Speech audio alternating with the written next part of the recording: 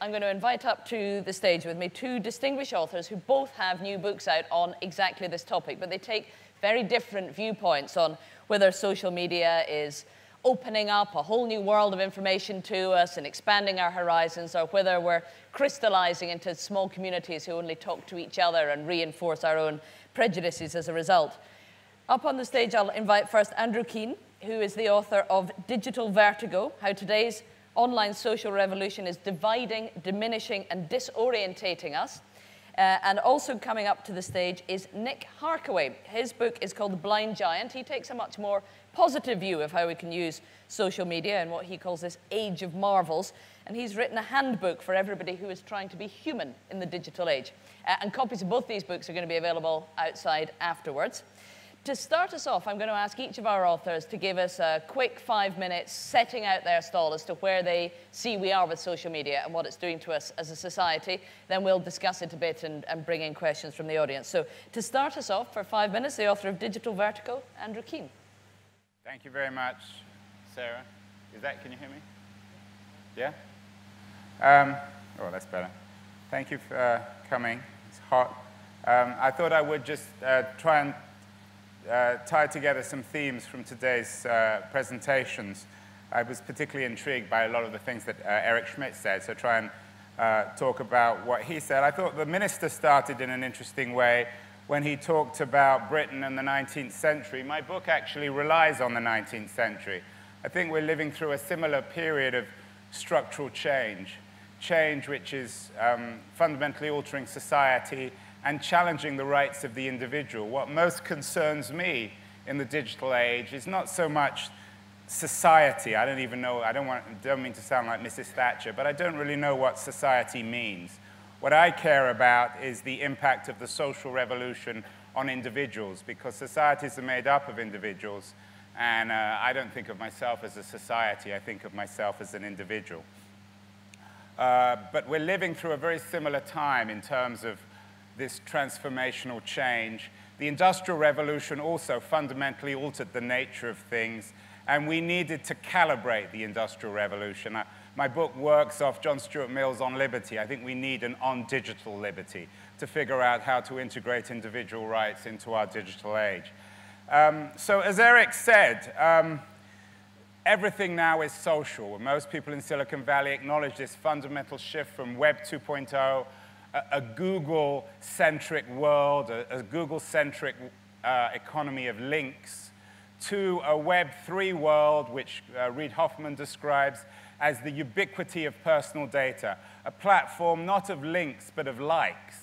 Now, we know that Google, as Eric acknowledged, Google Plus is trying to catch up with Facebook. We have Twitter, but we have not only Twitter, Google Plus, Facebook, LinkedIn, but thousands, literally thousands of social companies which are making the web a place in which we, without any kind of anonymity, are defining ourselves. On the social web, then, everything is increasingly known about us. What we're eating, where we're going, what we're thinking, what we have done, what we will do, what we're watching. There's social television, social education, social eating, social driving, social bicycling. The web is becoming, then, essentially social. That is the fundamental revolution that's going on.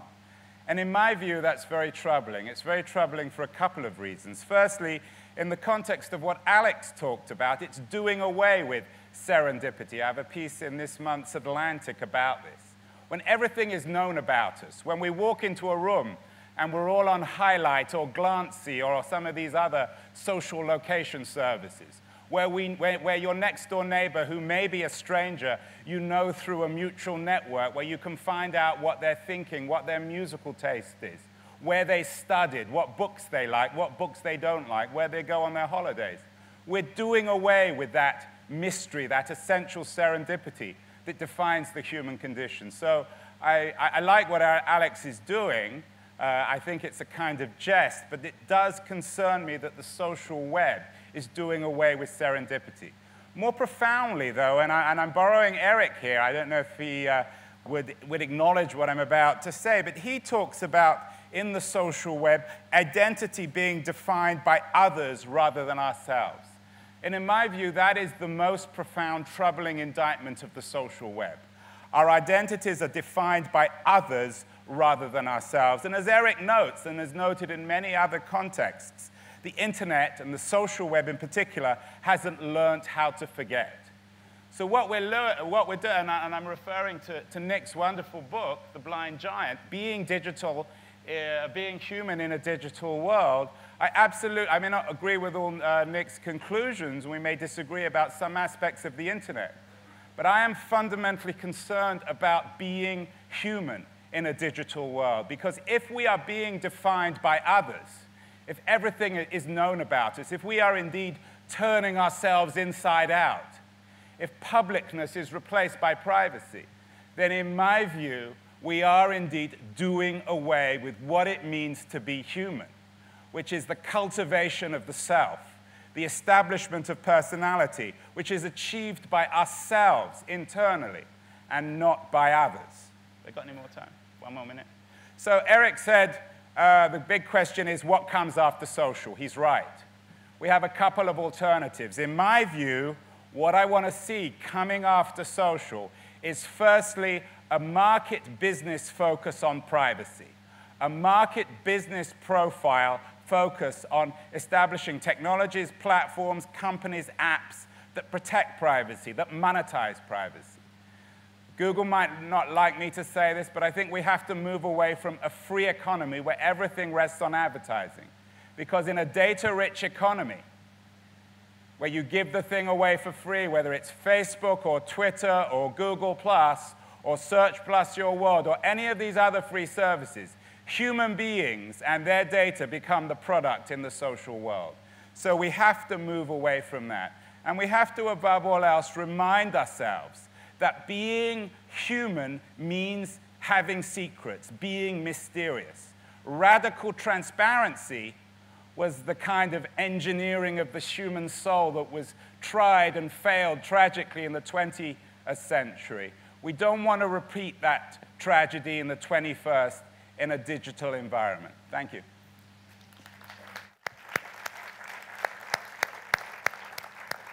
Thank you very much for that. We'll invite Nick to take a similar amount of time, about 5 minutes or so, to respond. Am I audible just through this? Here we go. An individual, since Andrew brought it up, is an incomplete part. If you follow your New Scientist, you will have seen the editorial a couple of weeks ago, which said that empathy, culture, and language were 3 of the 4 defining features of what it means to be human. Those 3 things are impossible if you are an individual alone. If you are an individual alone, your grip on language will deteriorate. You will start to lose words, make up new words, and your understanding, the concepts behind those pieces of language will fade away. To be human is to be social. It's not that humans are all sociable. I'm not always very sociable. But the primary things that make us what we are exist not in an individual's relationship internally, unstimulated by the outside world, but in the intersections that we have with other people, with the culture around us, with the world around us. So the social revolution, more specifically, that we're talking about now, is a revolution on top of a revolution. Not just the 19th century, the 20th century were periods of radical change. And those changes rocked what it means to be an individual. They created in the 80s a cult of hyper-individualism, a sense that the individual was the basic building block of society, which it had never really been before. And so the social media revolution, the social revolution, comes on top of a string of radical changes which have disconnected us, made us feel that we don't know who we are anymore. The things which used to be our touchstones, which Anthony Giddens identified in the 90s before the digital revolution really got started.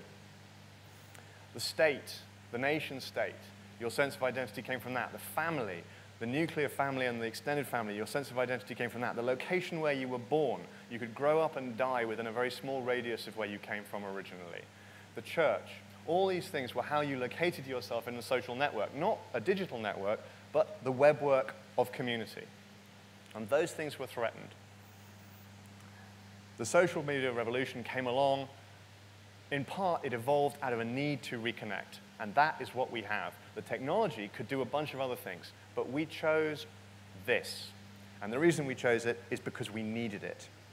There's a great deal of discussion about social media making us lonely. I think the evidence is ambiguous. There's an Australian study which says that it ties you more closely to friends, but that people who use social media tend to report weaker relationships with family. The causality of that is unclear.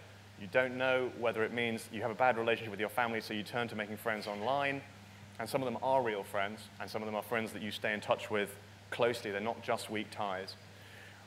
Or whether, of course, having a strong social media presence dissociates you from your family. I believe the first. I share the angst about privacy. I really do. I think the dilemma that Google faces, since we're in the Google Big Tent, is very strong. Here is a company which believes in using information to empower people, but its model depends on collecting information to sell to companies so that they can influence choice. And influence choice not necessarily in the way which we would desire. I worry about choice in the sense that I think there is a trend in liberal democratic politics, neoliberal democratic politics, and in corporate life to say, we'll take the business of hard decisions away from people. But that obviously makes you bad at making decisions, and those decisions are at the heart of democracy and at the heart, in fact, of the free market. But what's been going on over these last few years is the single greatest gathering of empirical data about how we behave and how we make decisions which has ever taken place on an enormous scale. And that affords us the opportunity to take control of that understanding and to make decisions in the fullest knowledge that we have ever had. An understanding of how we make decisions, how we are, as Dan Ariely would have it, predictably irrational. And to understand our irrationality and not to be influenced by what are otherwise behemoths and titans of government which can influence us in ways we do not understand, do not even notice. Behavioral self-defense, if you like. But for me, it's about more than that. I don't believe you can separate the social media situation, the social revolution, from the technology which creates it and which goes alongside it. So I don't think you can lose social media and not also lose things like the Human Genome Project, which come out of the power of computing, out of science and discussion and so on. I think those things are so closely interrelated. In any case, you can't dial it back now. It is simply too late. But the potential that I see, the thing that makes this the most extraordinary time, is this extraordinary potential to reach out, take control of the decision-making process, understand who we are, and to begin to create the institutions, the software, the culture that we need to support the society we want. We don't have to wander around blindly anymore, hence the title of the book. We can reach out and say, okay, we can begin a process of iterative society making. And we can be who we would rather be, rather than, let's be honest, the culture of the 20th century, the history of the 20th century is not the finest demonstration of the supremacy, the wonderfulness of the mind that we currently have. The way that we currently do our thinking is not made to look beautiful by the history of the 20th century. So I believe if we choose it, we can have a 21st century which is magnificent. And I hope that you guys will make that happen. Thank you very much, Nick.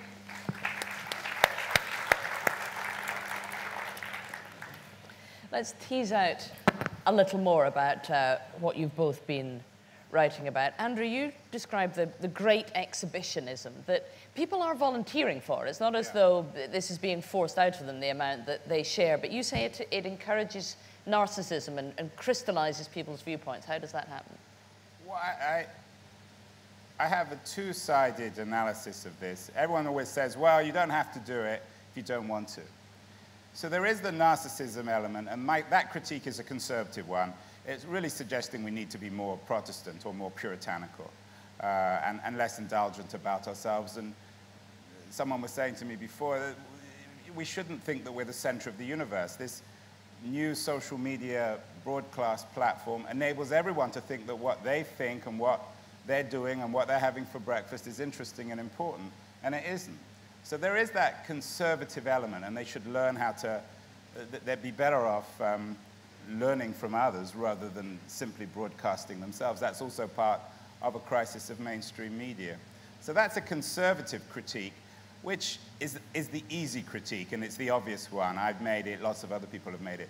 But I think there's a more interesting critique as well about what's going on, is that as we shift from this industrial to a knowledge economy in the 21st century, as the firm is increasingly replaced by all of us being more and more self-employed, as we have the fragmentation of traditional communities and more mobility, as we have more and more of a kind of, and I think Nick and I would agree on this, a radically individualized culture.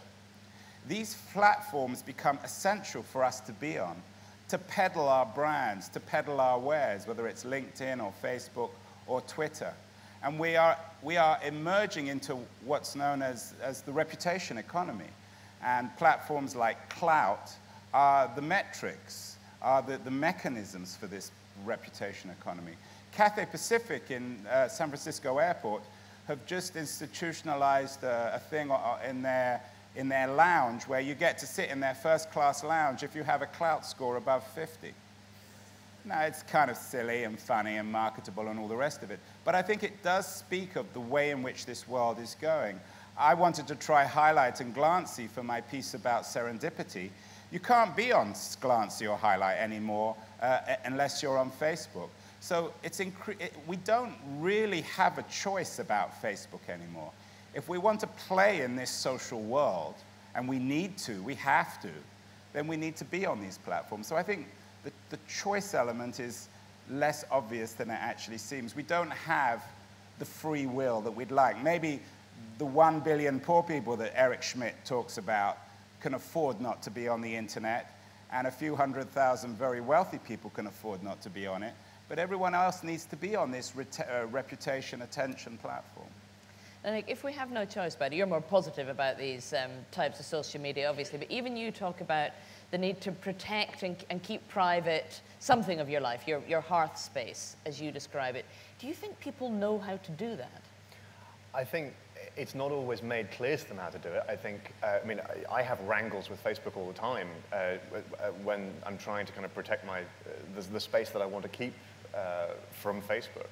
And I found myself the other day entering fictitious trips that I'd made so that the map, which I can't take off my page, would have a less accurate understanding of where I live and so on, because I'm not crash hot keen. My wife has a job in the human rights law industry. I'm not totally keen on everybody knowing exactly where she lives either.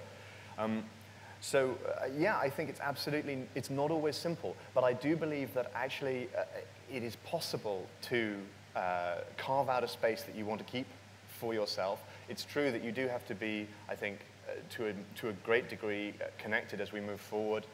You have to be present in a social media environment, but you don't have to put your entire life there if you don't want to, and you certainly don't have to make yourself entirely vulnerable. I think we need to push very hard for greater user controls, and those things are antithetical to a model which involves selling data. But it's one of those things. There is always a trade-off. And the thing about these situations is it's a very strange thing to be having this particular conversation instead of the other conversations of things we ought to be worrying about. We should be worrying about, for example, the fact that if you live in the city, you're 39% more likely to have mood disorders, 28% more likely to have anxiety disorders, and twice as likely to become schizophrenic. Those are statistics which terrify me about the way that we live. I'm less concerned about the kind of more ambiguous data that you get for problems that people have with social media. Well, that's because we don't have the data yet, presumably. I mean, we might be having this conversation in 10 years' time with an entirely different set of statistics about what's been caused by people's interactions with social media. How can we rely on the people who provide these platforms ever to allow people to protect themselves and make it easier to find a private space within this? We're in this room. There's probably someone who can answer that question. I think the thing is, it's not a question of allowing them, of them allowing us to do it. I think it's a question of us insisting upon it. And this is the thing that I find very strange about about the interaction of various people, various industries, and so on with the digital environment, is there's a tendency to say, we'll wait until someone fixes that, or we'll hope that someone else fixes that. And actually, you have to be more proactive. You have to say, okay, this is the thing that we want, and this is the thing that we require, and this is the world we want, so we'll go and make it. And that, to me, is actually a very positive thing. It requires activism from us. And Andrew, is that going to happen? I mean, you admit Yeah, one has to be connected, so we can't just ignore all of this. Can we demand that it operates the way we want? Well, that sounds a bit Camden Town. I mean, what does that mean? You go out, we demand it. I mean, I can demand lots of things. News of the World was closed by people who told advertisers that well, they didn't want to be because associated the News of the World broke the law. They committed, they committed a sin which people found morally distasteful. The law comes later. The first thing was they were seen to have hacked Millie Dowler's telephone, and people found that morally repugnant, so they told car advertisers and so on, we won't be a part of this. Because they knew it had happened. I mean, I think possibly Andrew's point about what a lot of what's going on is we just don't realise what of our information is being taken I think that consumers need to be more realistic as well. I think that there is a lot of, and I blame Bill Thompson mostly for this, there's a lot of, where is he? There is a lot of ideology about free on the internet. The idea that, you know, we can have everything and it can be free. So users, consumers have taken for granted this issue of free services, free content. It's one of the reasons why the music industry, I'm a defender of, has been decimated.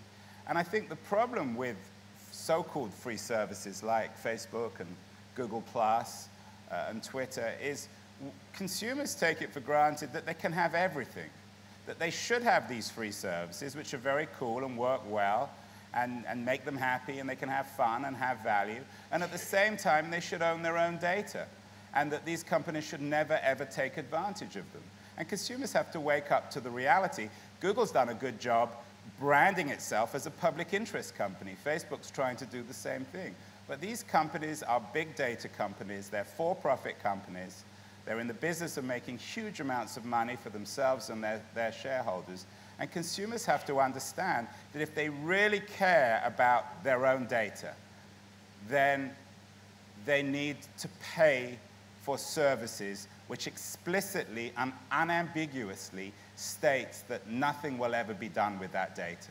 So consumers have to wake up as well. It's all too easy to blame everything on corporations. I think governments have a role, and I think companies like, I give Facebook, Google, the benefit of the doubt. I think that the guys at Google Plus are trying to, with their circles, are trying to protect privacy, certainly more than Facebook. But what I'm most hopeful about these new wave of companies, the ones that are coming after social, that are making privacy, secrecy, the core of their product. Because I think those are the ones that consumers are going to embrace, provided they're willing to compromise, provided they're willing to pay. That's a good point to throw it out to the audience. Do we have Bill Thompson with us? May as well give him the first question, as he got a name check. Yes, we do.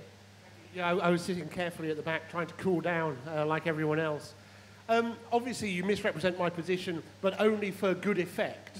Because the dilemma over what we can expect to get and where we put the boundaries is one that continuously faces us. And so really, I think the distance between the two of you is not nearly as extreme as you might like to pretend for the purposes of our conversation today. And really, my question would be, what is your common ground? How can you two come together to give all of us who are listening to you some sense of how we should start to move forward as we live increasingly online?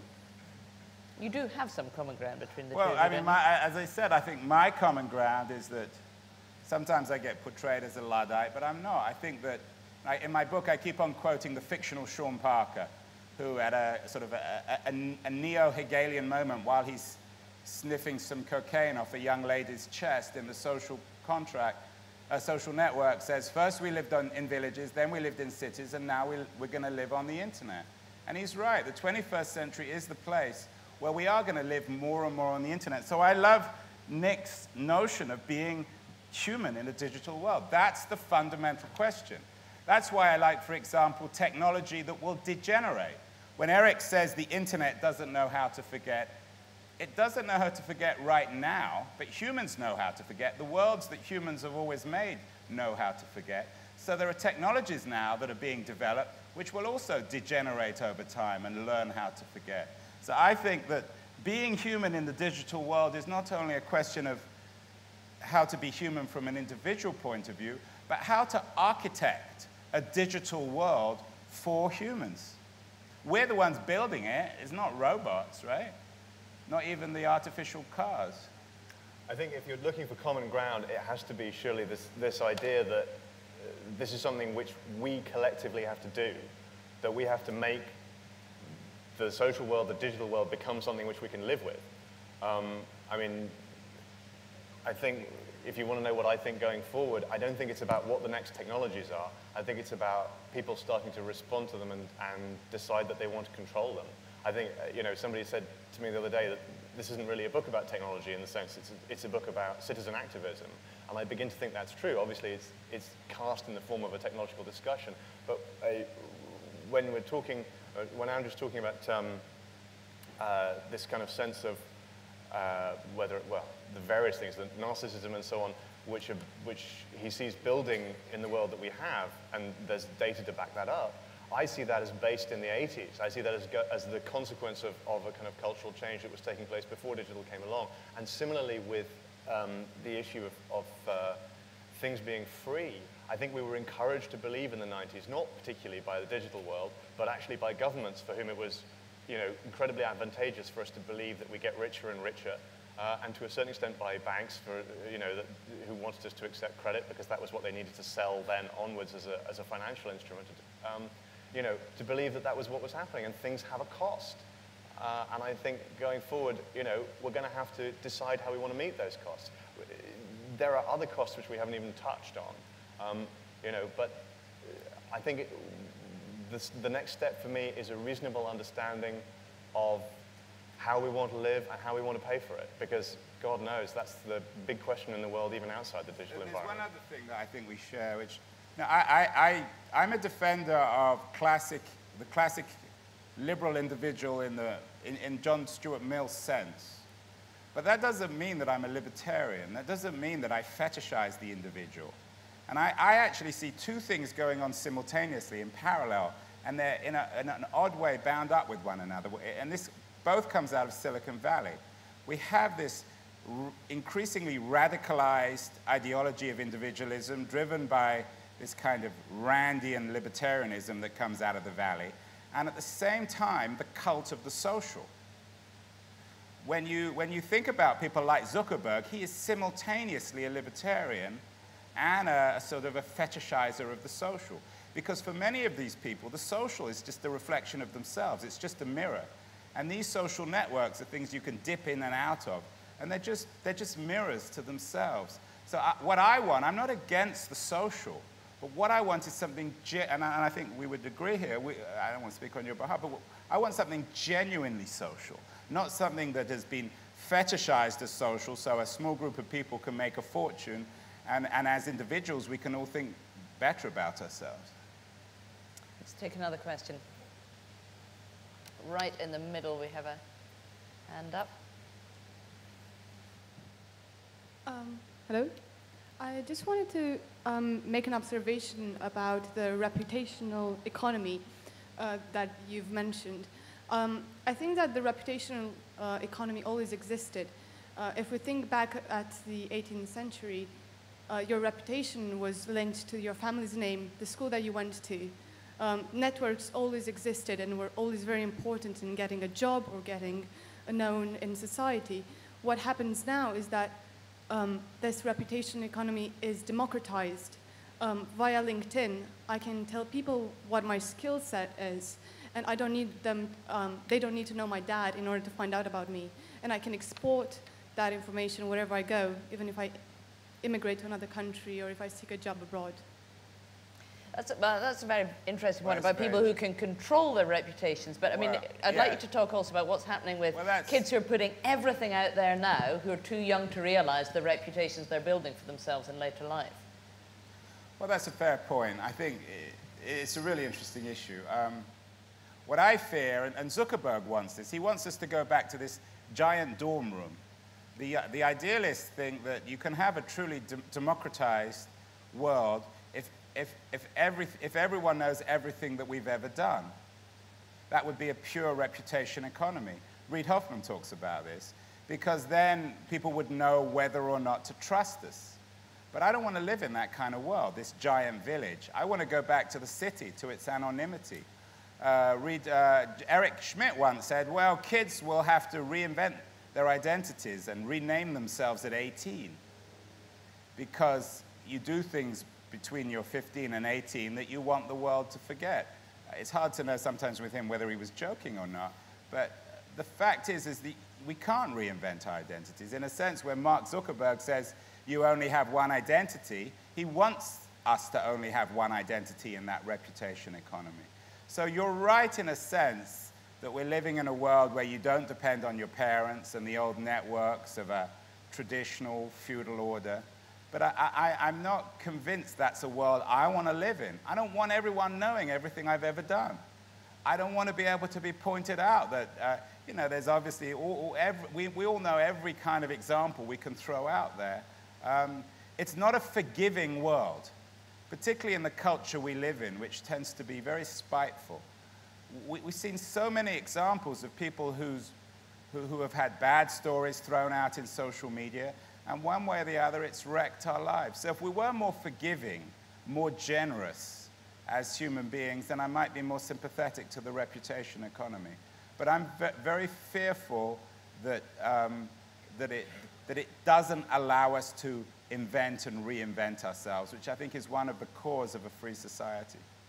Nick, people our age who grew up without the internet, I think, are sometimes quite frightened by what our children are prepared to share out there with their friends, even if they're not breaking any rules or laws or anything, just enjoying themselves, and wonder what this is going to look like when they apply to university or jobs and people all have access to this information. Are we wrong to be worried about that? Will there be a level playing field because everybody's done that? I don't think we're wrong to be worried about that. I mean, I think Charles Arthur actually nailed this one the other day in The Guardian. Saying that this is, in a sense, a kind of parenting issue. That, you know, what you do at that point is you bring the computer into the communal space and you say, you know, this is an activity which is kind of something that happens publicly. And if it's going to happen publicly, you know, online, it's also going to happen publicly in the house. I mean, the pornography discussion which took place this morning, you know, I mean, I think Charles was originally writing about that, but it applies to most things. You know, there are things which you can't legislate for, because you would have to intrude too entirely into the home, into people's lives. And, you know, actually, it has to be solved at ground level. It has to be solved between individuals, and it has to be a question, if you're talking about children, it has to be a question between parents and kids. Now, that may be personally difficult, and it may be a challenge. But, I mean, frankly, my daughter isn't at this stage yet. She's only 19, 20 months old. But, frankly, if you didn't think that parenting was going to be a challenge, somebody misinformed you. You know, not you, but... No, but it's the point at which they're going, and quite rightly, making their own lives as they leave home and go to university. You shouldn't be controlling everything they do, but you worry if they're being mindful This is about actually very interesting, because it brings up one of the kind of weird things people occasionally say is that young people don't care about privacy. And it's untrue. There was an interesting discussion about this earlier, I think, which was being put around on Twitter. There was a BBC thing where they said, you know, would you be okay with your parents kind of having access to your mobile phone calls and, you know, controlling your mobile access and so on? And they all went, no! Well, you know, of course you wouldn't.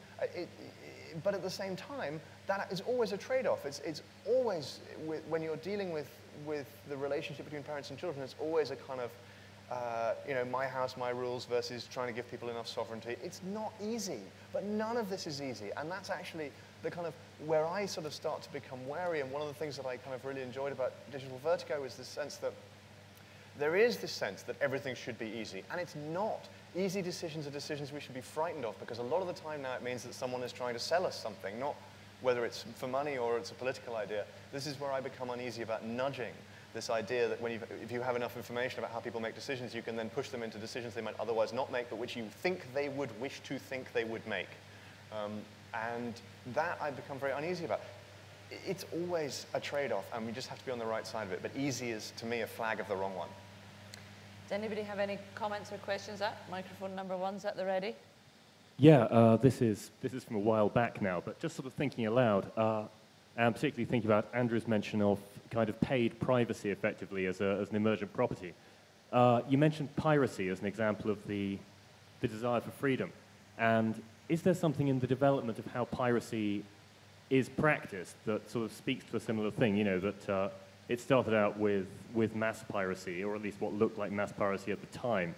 And as the consequences sort of came into existence, people started moving to things like Bitdefender and BT Guard and, concealing their identity, buying VPN access. And in the same way, I guess, when you talk about paid privacy prioritizing applications, are you thinking about kind of things like Appleseed and Diaspora and these things which haven't quite worked out, but are those the kind of the precursors of the movement that you're anticipating or hoping for? Andrew. Well, I think maybe a better example is Spotify or Rhapsody or even iTunes, especially if iTunes goes to a subscription model where there has been a shift, you're right, from people illegally downloading stuff because it's a bit dodgy to actually paying for the thing. But it is, I do think we have to rethink this, as I said, this ideal of the free. No one ever thinks that, well, this is free in a sense, Google's paying for it, right? But they're getting something out of it. But we don't demand free in any other sphere, so why should we demand it on the internet? It's one of the big fallacies. So I do think it's something that should be challenged on lots of levels. And even the free services, I mean, this is an argument I made in my other book, in Cult of the Amateur. Free services like Wikipedia, I don't think really benefit anyone. I don't think they benefit the professional creator. They're not paid. The products themselves aren't always very reliable. So I just think we need to be much more aggressive. I think it's in the internet's interest for it to become a paid. Doesn't mean it has to become a walled garden. Doesn't mean it has to become like television. But it does mean that we need to be more explicit about business models. Does anybody else want to come in with anything? We've got a question in the middle there.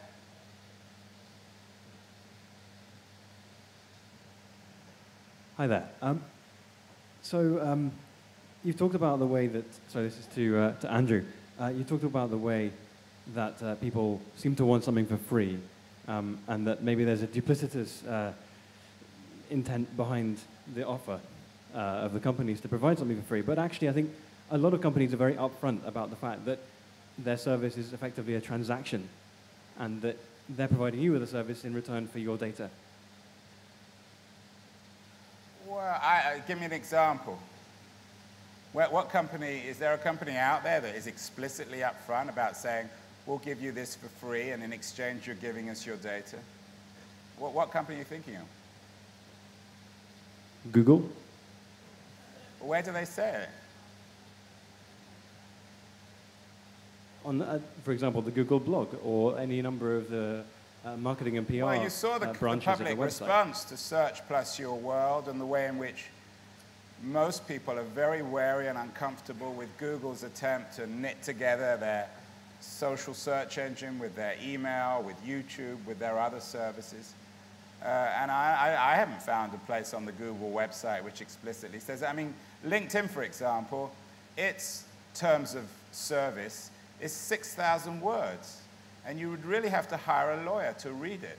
So what I think companies need to do is simplify their terms of service, but at the same time, I mean, I never read terms. I'm not perfect by any means. I never read terms of service.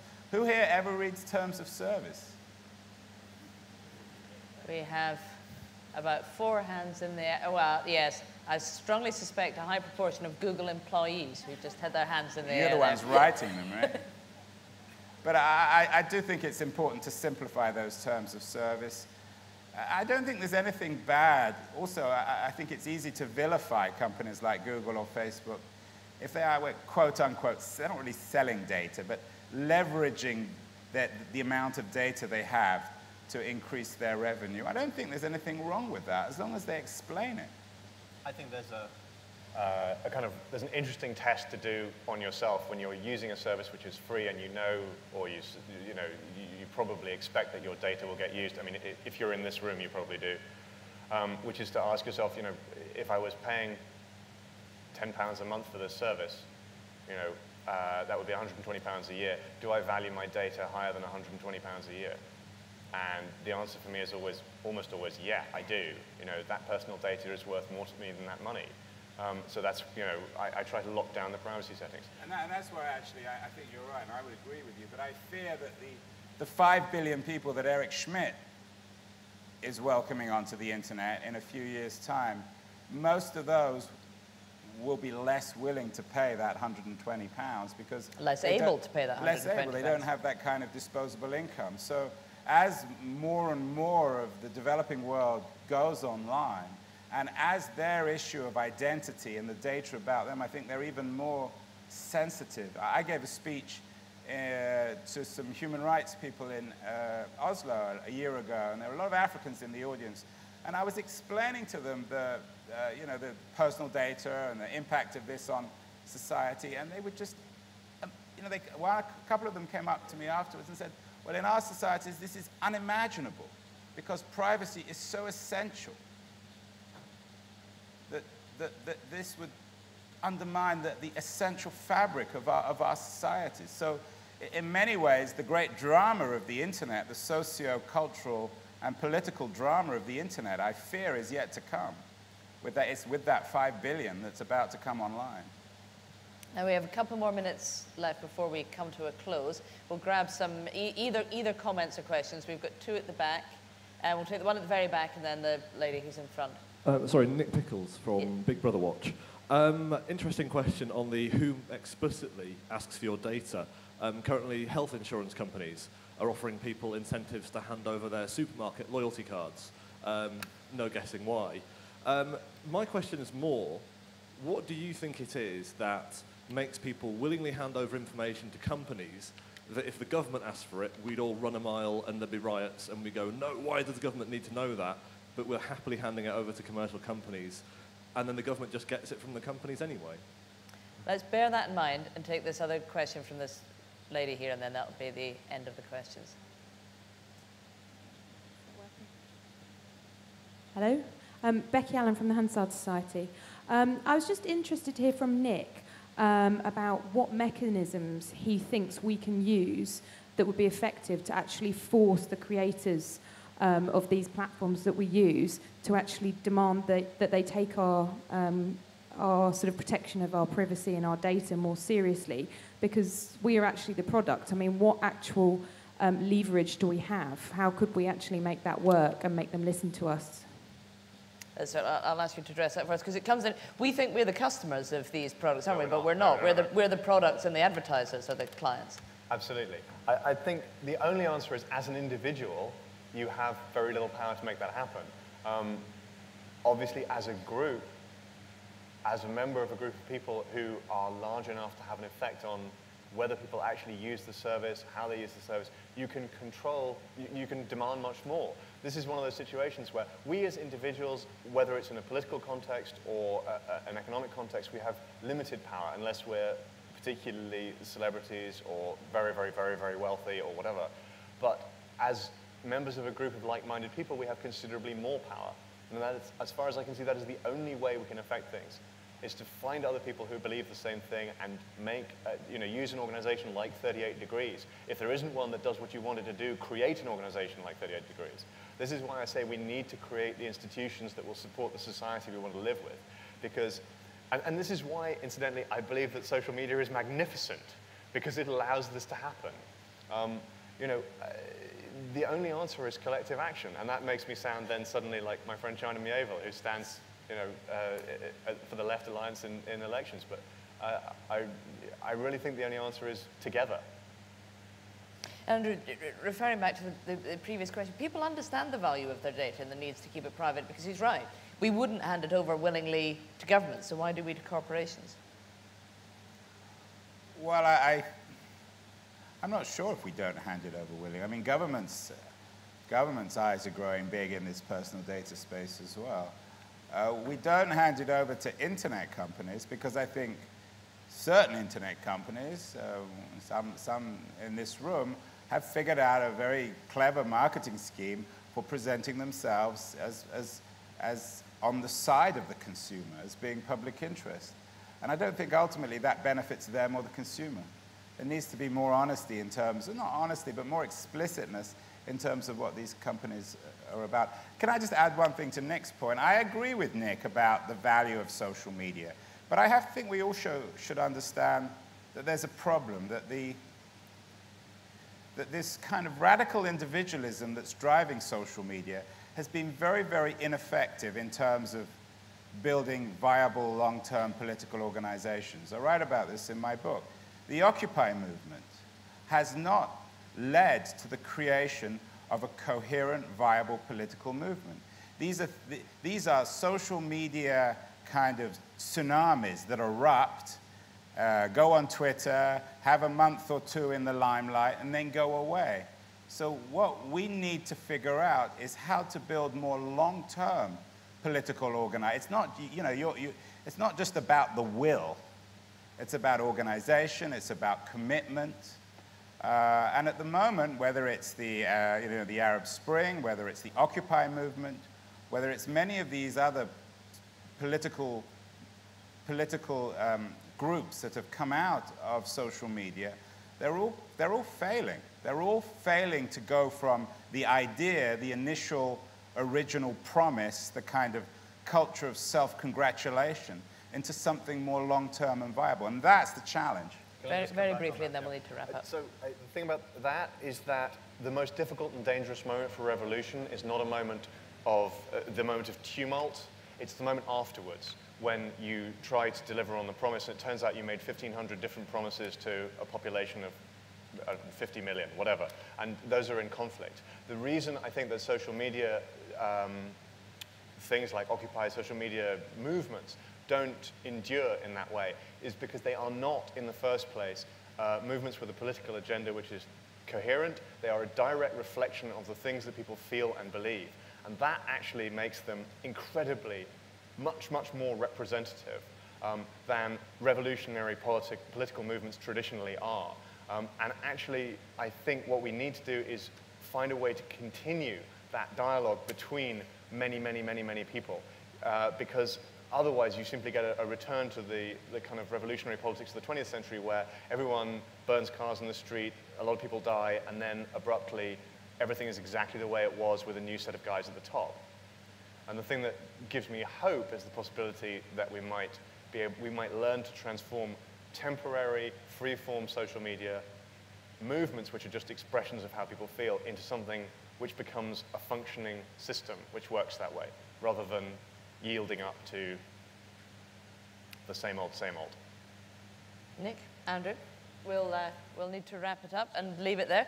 Thank you very much to both of our authors. Their books are out now and available to buy, but as a special treat, we have signed copies of each of the books, which will be available in the foyer on your way out. That's the end of the last session for the day. So we'll say thank you very much to both of our authors and that fascinating discussion. Thank you.